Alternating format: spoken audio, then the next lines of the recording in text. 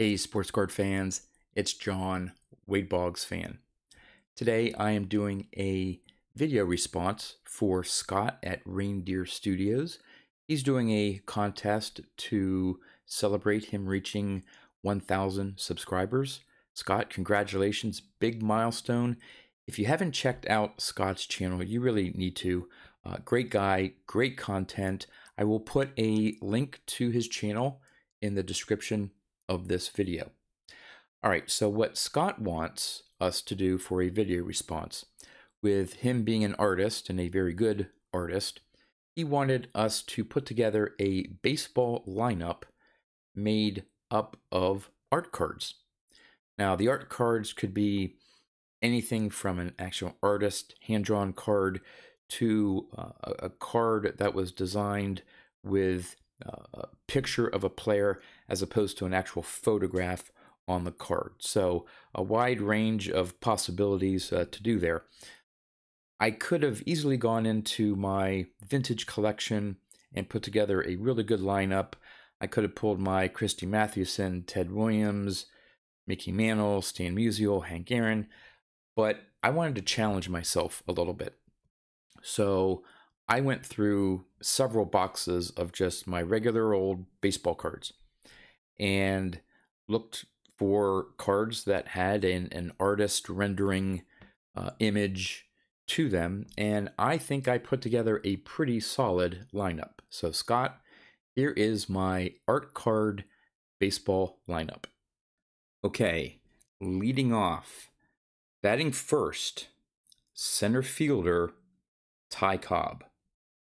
And this is a 1983 Donruss Hall of Fame Heroes card with Dick Perez featured on the front, his artwork.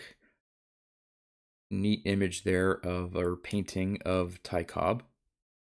This is what the backs look like. I believe it's a 44 or 45 card set. So, yep, leading off, Ty Cobb. Batting second, playing third base. This was a tough one, but no.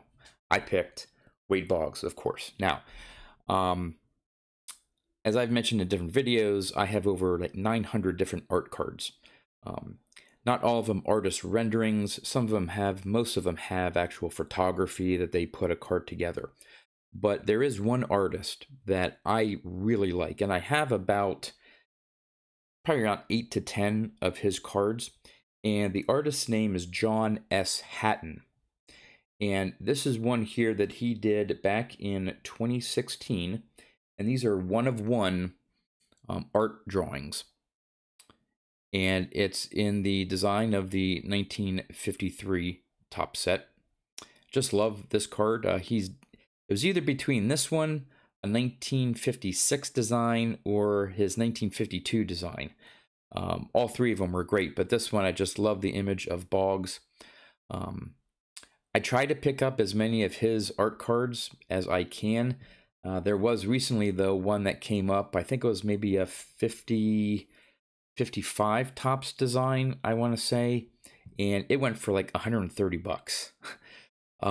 So way more than I thought it would go for. So unfortunately, I was out of the running on that one. But I do own, like I said, about at least 8, maybe 10 of his art cards.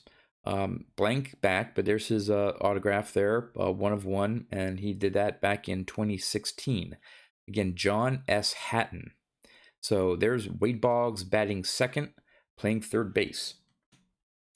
Batting third at first base, Lou Gehrig. And this is the 2017 Topps Gallery.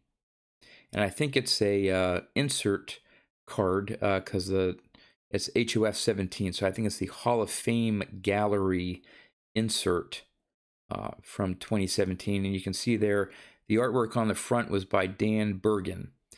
In fact, I think I have a Dan Bergen sketch card of Wade Boggs, a 1/1, I believe. But Dan Bergen's also a good artist as well, and that's a cool image there of Lou Gehrig. So he was batting third in my lineup. Batting cleanup, the great Bambino, Babe Ruth. Now this is a 2007 Upper Deck Goudey, meant to imitate the 1939 Goudey set. And here's the back. It has that look of the 1939 Goudey. But it has that little caricature drawing of him. Now, it does have a photograph of his face, but the whole card has that art design to it. So I have Ruth with this card, batting cleanup. Batting fifth, playing left field, Ted Williams, and I went with the 83 Donruss Hall of Fame Heroes set as well. Another Dick Perez painting.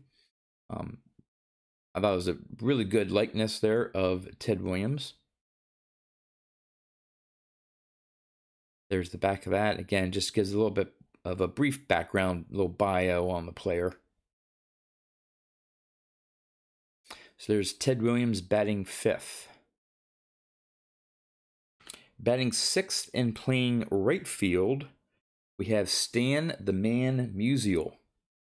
And this is from the 2014 Gypsy Queen set.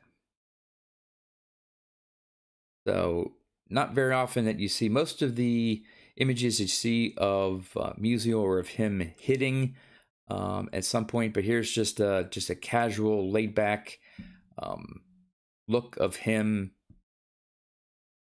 just either in the outfield or during warm-ups or something like that. So I thought that was a really cool artist rendering image of him. There's the back, as most Gypsy Queens are. It's a pretty basic back.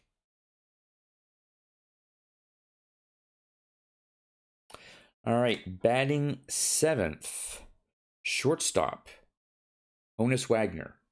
And this is the third and final copy of the 83 Donruss Hall of Fame Heroes. Dick Perez, again, the artist. He did the entire set.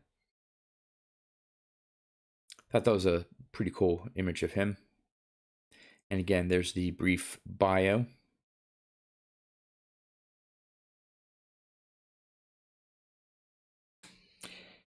Batting eighth, catcher,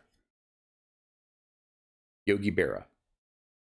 From 2013 Allen and Ginter. I thought it was a really cool image of Berra. I don't know who the artist is that was hired to do the Allen and Ginter, but that's a pretty cool drawing. It's probably done from a photograph, but again, it looks like the artist rendering possibly of a photograph, just like the old, vintage cards from the 50s did. And there's the back.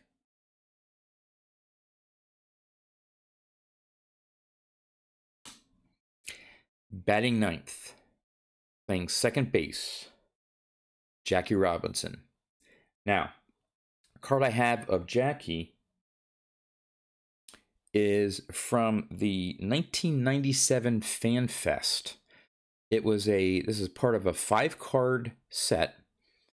I was torn between this one and the remake of the 48 Leaf card, but I went with the 52 Topps design here. I just love the 52 Topps design here of Jackie Robinson.